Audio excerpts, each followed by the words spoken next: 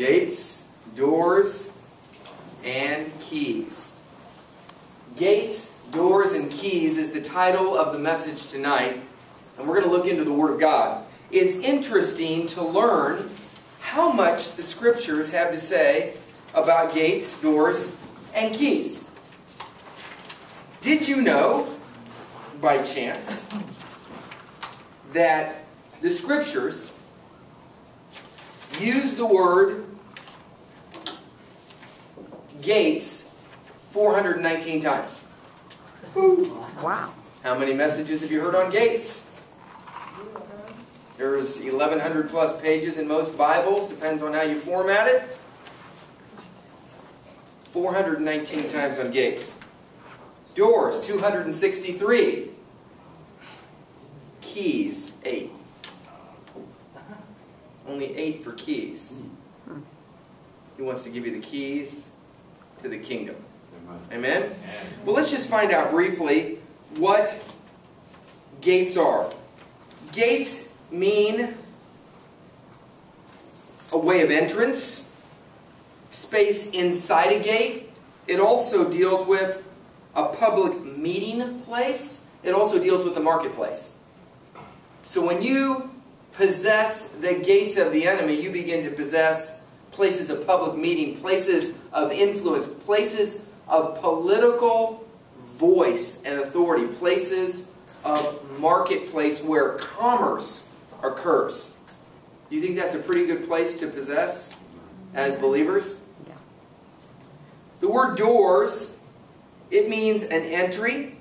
It also means entrance, an opening, a place. It can also mean, by extension, a gate. It also means a vestibule used of any opening like a door, an entranceway, or passage into. It's a door through which sheep go in and out. The name of Him who brings salvation to those who follow His guidance. Jesus is the door. An open door is used of the opportunity of doing something. The door of the kingdom of heaven is likened unto a palace, and it denotes the conditions which must be complied with in order to be received into the kingdom of God. And the word key, used 8 times, it is a key, and it also denotes something that has the power to open and to shut, to unlock and to lock. It denotes power and authority of various kinds. Keys denote power and authority of various kinds. When I was in prison, there were guards and they had keys. And they could open and they could shut. And we would have to stand at a locked gate because we had 10-minute moves in secured facilities. So all the inmates would wait for the person with the key who had the authority to open and to shut, to lock and unlock, so that we could go through the door or through the gate. After 20 years, I saw a guard with authority use his key, and he unlocked the doors. And I walked out of that prison, a free man. So do keys have significance? You have car keys. They let you in and out of your car. They start the ignition, don't they? They enable you to drive. I see a lot of women now are wearing necklaces with keys on the end of them. They're becoming very popular. And they're symbolic. I saw a girl yesterday. She was a server at a restaurant, and she had a chain around her neck with a padlock around it. That was hers. And not really my thing, but the person at the table who was next to me, he said to her, he says, "Who holds the key to that lock around your neck?" She said, "My boyfriend." And I thought, well, that's interesting, you know. He's got authority. He's got a key. She's got a padlock. Again, not my thing, but just interesting, the symbolism of it, you know. And so today we're talking about gates, we're talking about doors, and we're talking about keys. If you'll turn with me to Genesis chapter 22, verse 17, the book of beginnings, Genesis chapter 22, verse 17, and we're going to begin in the law of first mention. The law of first mention is the first time something is mentioned. And so there's significance in the law of first mention because it kind of sets a pattern in the scriptures for what that thing means. Like if you figure out the first time faith is mentioned, or the first time a twin is mentioned, there's just so many different key words that you can go through the scriptures. And you can go into a concordance and go back and find the first time it was mentioned, and it's very symbolic. Why is Genesis one of the most significant books in the Bible? It's the book of beginnings. And so many things are mentioned first there, and they set a pattern in the tone. So Genesis 22, verse 17, and just to kind of set the framework here, God is testing Abraham with his only son Isaac. And he's willing to bring the knife up to sacrifice his son. And when he's willing to obey God to do that, God himself provides the sacrifice. A ram is caught in the thicket, and he no longer has to give up his only begotten son because the Lord then provides himself a lamb. Symbolic there, isn't it? We can see what happens later on Calvary. And looking back 2,000 years ago, God himself provided, didn't he? The sacrifice. So after this occurs, the angel of the Lord called unto Abraham, verse 15, out of heaven the second time and said, By myself have I sworn, saith the Lord, for because you have done this thing, and have not withheld your son, your only son, that in blessing I will bless you. And in multiplying I will multiply your seed as the stars of the heaven, and as the sand which is upon the seashore, and your seed shall possess the gate of his enemy. The seed of Abraham, which came through Isaac, which came through Jacob, which came through the 12 sons of Jacob. The 12 tribes of Israel were formed out of that. And out of that, the long story unfolds through the Old Testament. And finally, Jesus comes on the scene, born of a virgin, to be the Lamb of God that takes away the sin of the world. Scripture says that we've been redeemed from the curse of the law because Jesus has made a curse for us. Because the promise was to Abraham and to his seed. Seed being singular, Galatians 3 says. Not plural as in many, but seed as in one. So the promise was given unto Abraham and to his seed, which is Jesus, and those that get into Christ get the promise and the blessing of Abraham. What is the blessing? Your seed and all those within the seed, those that are born again, get to possess the gate of God's enemies. Amen. What are the gates again? The gate is an entrance. It's a space inside. It's the marketplace. You're not doing well in business? God says you're to possess the gate of the marketplace. You're not doing well in whatever you're doing? God's saying, I want you to possess that area. The word possess the gate of the enemy, the word possess, is the Hebrew word yaresh. Yaresh doesn't just mean to possess. It means to dispossess that's what's there. For example, if I have a glass with water and ice in it, I would, if I wanted to crawl into the cup, there wouldn't be room for both of us. I'd have to dispossess what is there, and it would splash out and I would fill the cup. The point is this. When you go into the land of Canaan, maybe that's not the best illustration, but if you go into the land of Canaan, and no, that wasn't in the notes. When you go into the land of Canaan, I want you to yaresh, I want you to possess the land. I want you to drive out, not live with, the Jebusites, the parasites and all the other termites, okay? So you go in, you don't snuggle up next to them. You literally dispossess that which is there, and you drive them out. You yaresh the gates of the enemy. Scripture says that we're to possess the gates of the enemy, the marketplace, the public place, every place on planet Earth. We need to take our authority and go in and take the land. Amen. Genesis 28:17 is interesting also, because in Genesis 28, Isaac, the son of Abraham, has a visitation.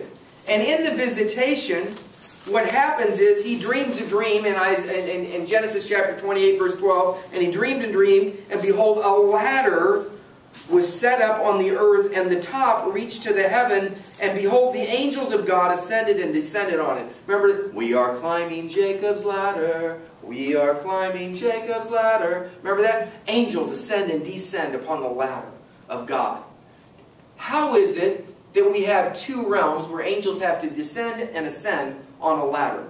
They literally live in two realms, don't they? And we're going to go somewhere tonight, because we're going to talk about getting into the heavenlies, ascending in the heavenlies, and getting the wisdom keys of God and bringing them back to the earth to use our keys, our authority, to unlock people from bondage. Right. To go in, to get through the doors, to get through the gates, and go take that which is rightfully God's back unto the people of God. Yes. Is that exciting? Yes. Kind of makes me want to shout. Verse 15. Let's just read the whole thing. And behold, the Lord stood above it, verse 13, and said, I am the Lord God of Abraham thy father, and the God of Isaac. The land whereon thou liest, to thee will I give it to you, and to your seed.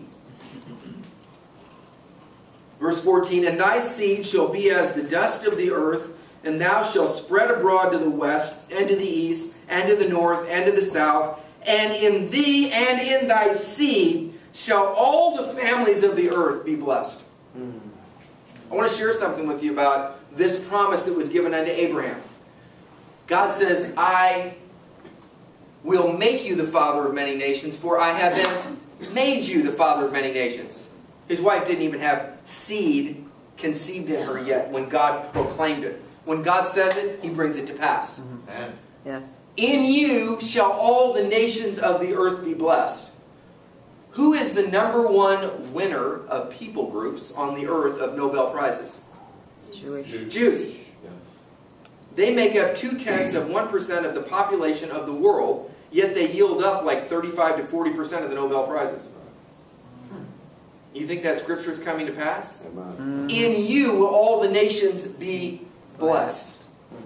They come up with witty inventions, ideas. Talk about a military. Do you know that 20 Arabs statistically die in war for every one Jew that dies in war? Why is that?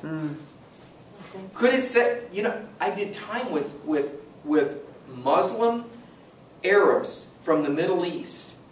And this is what they told me. One guy said to me, he says, the Jews, their God is more powerful than our God.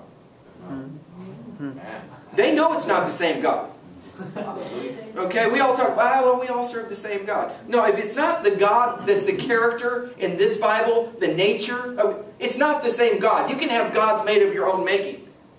But this is what he said to me. Now, he wasn't a Jew, and he wasn't a Christian. He was a Muslim, but he was being real. And he said, we were on the battlefield, and this is what happened. There was no way we could lose.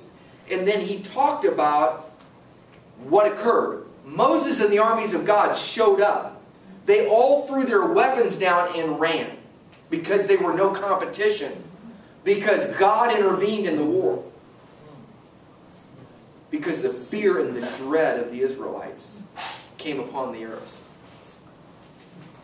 They know that their God, they can't win. They know. But anyway, do you see how God will move supernaturally and give you a door of favor or supernatural intervention, and He will rout your enemies? See, these aren't just Bible stories. It's the Word of the living God. Yes. And what's been before shall be again. Yes. And if you look out through history, these same interventions of God have happened for the Jews, and they've happened for the Christians in war.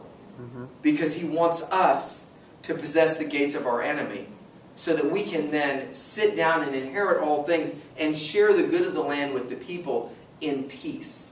Amen? Amen. So here's what happens in verse 15. And behold, I am with you and will keep you in all the places whither thou goest, and I will bring you again into this land. For I will not leave you until I have done that which I have spoken to you. Verse 16, and Jacob awaked out of his sleep. So here we are, Abraham, we've got Isaac, we've got Jacob, and Jacob's seed.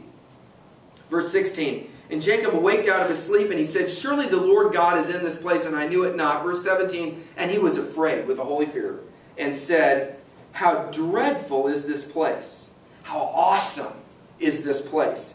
This is none other but the house of God, and this is the gate of heaven. Amen. Gates, doors, and keys. We're going somewhere. Matthew chapter 16, verse 19. Stop. We're going to go somewhere else. Turn with me to Judges. Judges chapter 3, verse 25. We're going to talk about keys for a second. And we're going to tie this up in a nice, tidy little bow by the help of the Holy Spirit.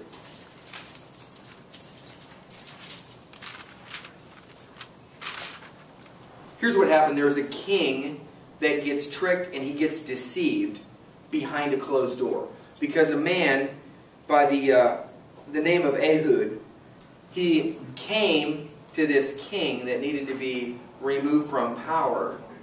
And he said, I've got a secret message I need to tell him, and it's only in his presence. So they patted him down. They did the old pat search. But he had a knife, a dagger hidden on his thigh somewhere. Anyway, so he went in and he told the king privately.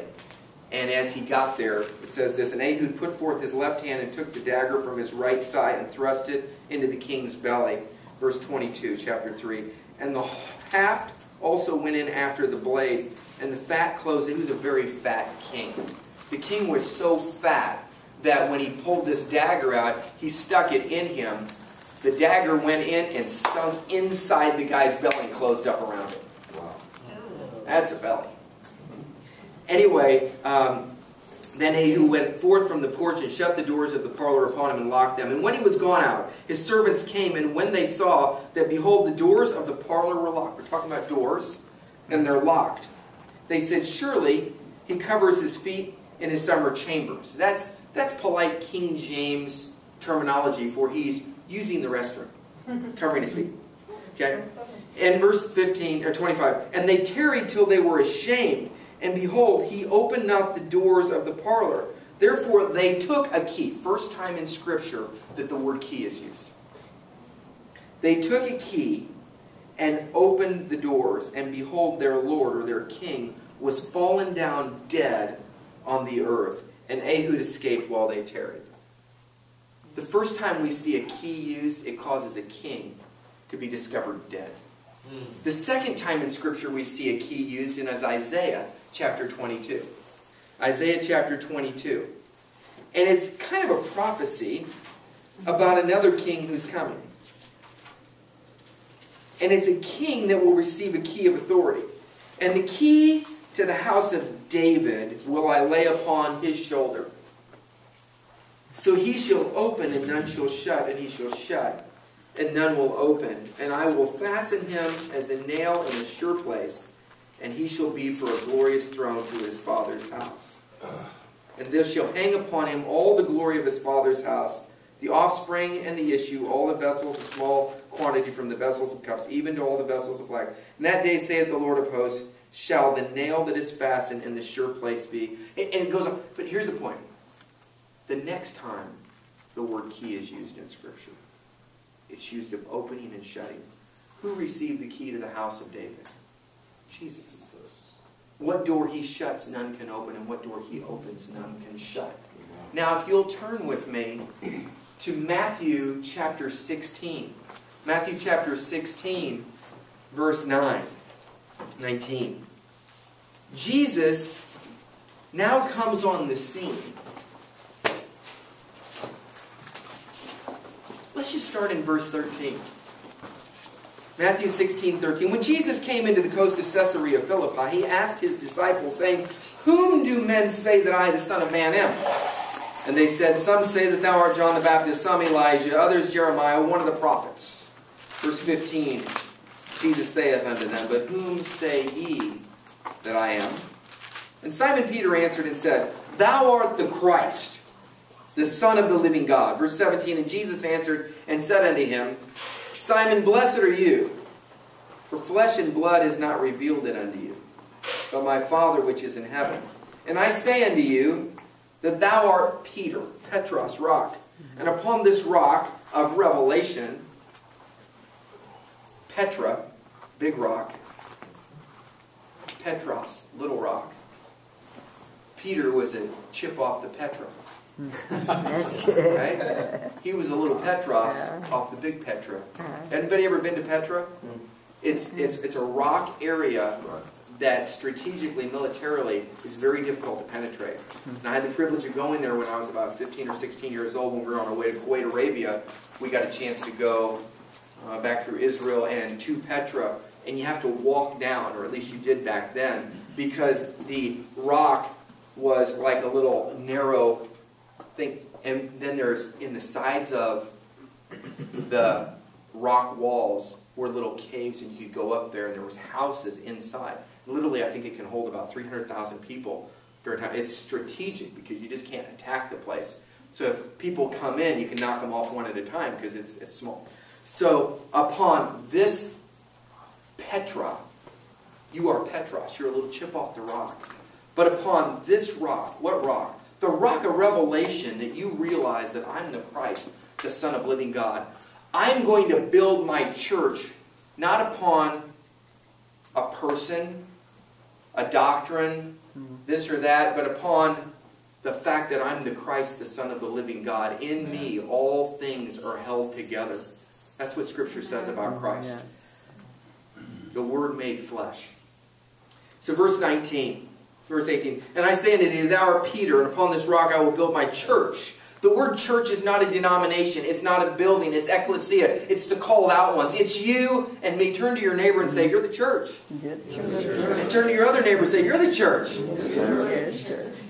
You are the called out ones. Isn't that exciting? Yes. They met from house to house. Who met? The church did. They didn't meet in a church. They were the church that met in houses. Amen. Isn't that exciting? Yep. You know, some of the greatest revivals that have taken place over the years, if you study church history, they happened in open-air areas. Do you know why they happened in open-air areas? Because the existing church denominations wouldn't allow the preachers with the rock of revelation that he's the Christ and the Son of the living God come back into the church to bring revival. So they had to leave the physical church buildings as the church, and people gathered as the ecclesia, the called out ones, and they gathered. And where two or three are gathered in his name, there he is in the midst. And what happened was people that were attending the church building that weren't getting the revelation that he was the Christ, the Son of the living God, preached to them anymore. They left the physical building and they went to the non-building and they began to gather. And God began to perform signs and wonders and miracles in their midst, in so much that people got saved and healed and delivered. And when they would come into town on their wagons,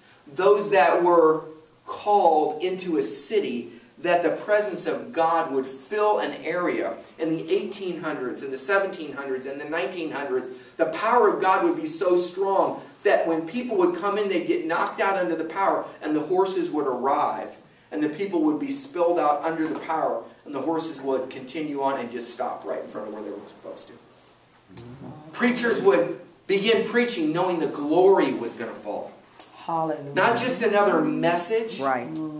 But the glory of God, the Shekinah glory, the weightiness of his presence was going to fall. Jesus. And they would tell the people that would be young kids or whatever that are getting up in the tree limbs to listen to the preacher. He would say, I would encourage you to get down out of the tree when I start to preach. I don't want you to get hurt if you fall from that tree when the glory falls. My God. And those that didn't fell and didn't get hurt because God swept him up. He's not an author of confusion. But that's the power of God. See, they had an open heaven. It didn't happen in the church building because they realized that Christ is the Son of the living God. And upon this revelation, everything's built. Amen. Everything else is just another academic teaching if it doesn't have Jesus as the center and the focus point. Yeah. Amen.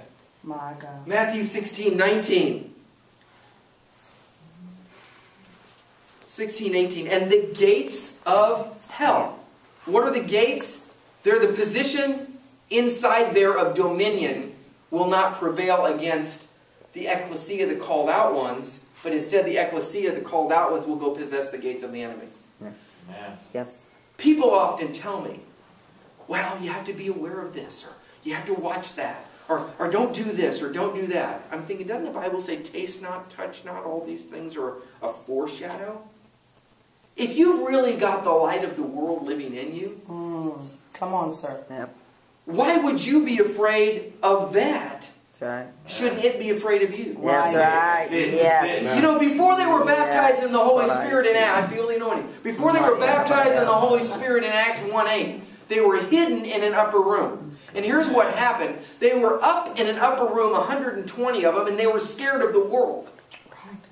But once the power of God hit them, Well, tongues of fire appeared and rested upon each of their heads, and they were all filled with the Holy Spirit. As the Holy Spirit gave them utterance, they began to speak with other tongues, known dialects. 16 different people groups heard them in their own native language. And they came out from the upper room where they were hiding from the world. And they came out boldly. yes. Began to deeply proclaim the wonderful works of God. Yes. Hallelujah. Claudia. And some religious folks who weren't leaning into God called them stumbling drunks. And those that came to seek God and were leaning into God heard them speak in their own native dialectos, their own native language. When you see a move of God, do you think people are stumbling drunks, or do you hear God moving in the midst in your own dialect? Amen. Might I suggest that it's not the person that you're watching, but it's the state of your heart, whether you're leaning in or leaning away. My God. Yes. Come on, come on. When Jesus was giving up the ghost,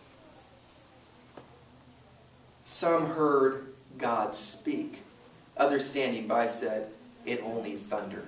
Right. How can God speak from heaven and people not recognize it as God's voice but think it just thundered? Wow. Could I say that maybe some were leaning into God and they heard His voice? That's it. Others were leaning away from God and they dismissed it as just another manifestation. Well, you know, science says. Well, there's an explanation for this. Yes. A woman came to me one day who was born again, and she said to me, she said, David, you know, I'm an intellectual. I said, I know that. She said, you know, I love Jesus with